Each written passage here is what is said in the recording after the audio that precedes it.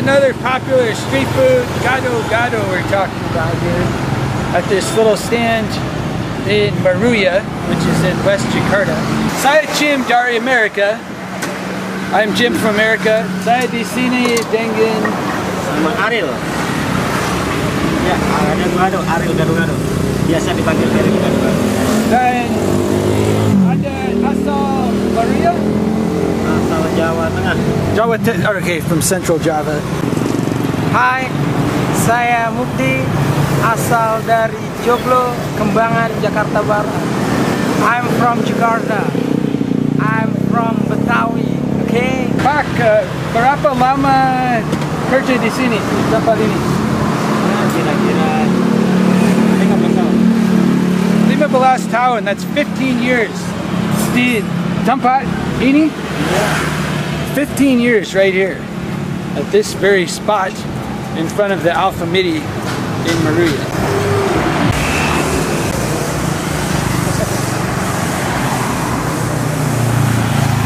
Okay, kita siap dua pedas makan di sini.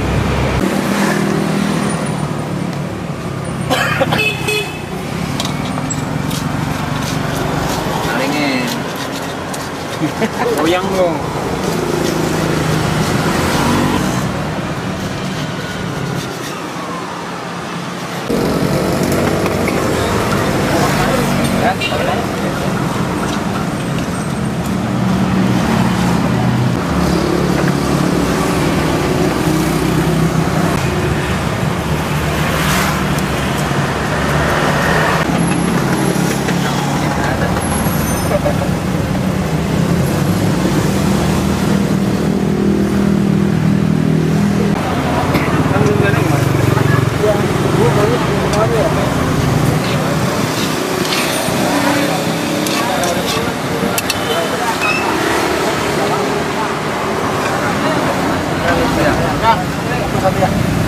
Alright, so we're talking about the veggies used here. Again, this is 100% vegan for the health crowd. It's a recipe maybe you could try doing in America. Pak, sayuran, jagung, corn, timun, cucumber, kentang, tahu, tempe, itu aja atau sprouts. Alright, so one of the flavors that's going to be a little difficult to add if you're trying to make this in America is the flavor of these micro limes. Pak, berapa porsi sehari? Mungkin, berapa pelanggan satu hari? Kira-kira antara 80-100 kan? 80, 100, so 80 to 100 customers come here every day. This is a very busy location. It's time to try. And there we have it.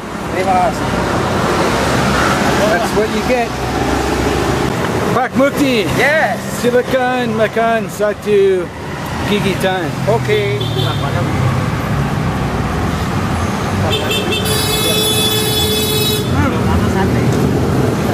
Mantap. Sangat mantap.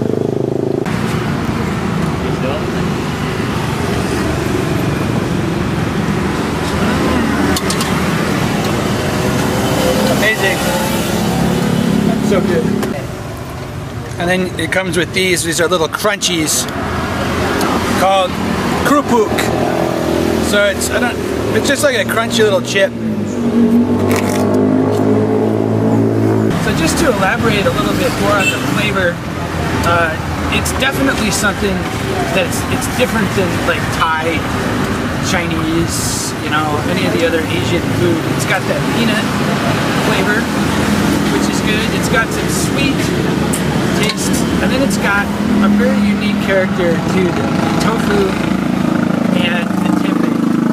For instance, you know, by American food standards, people would say, oh, that's spoiled. But believe it or not, all this sitting out gives these tempeh and tofu pieces a very interesting, kind of musty character.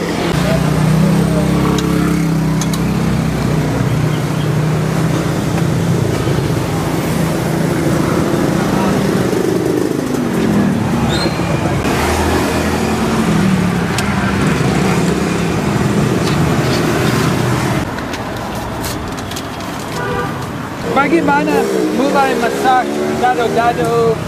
Dari pagi jam 5, mulai jam 5, rapi jam 9, kita berangkat.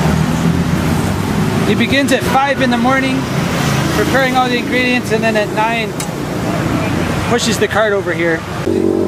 Dan kenapa pilih gado-gado dan tidak nasi goreng? Lebih mudah memasaknya, mengolahnya, dan keuntungannya lebih banyak. So just saying, kita sangat puas. Kita akan kembali secepatnya. Terima kasih atas semuanya.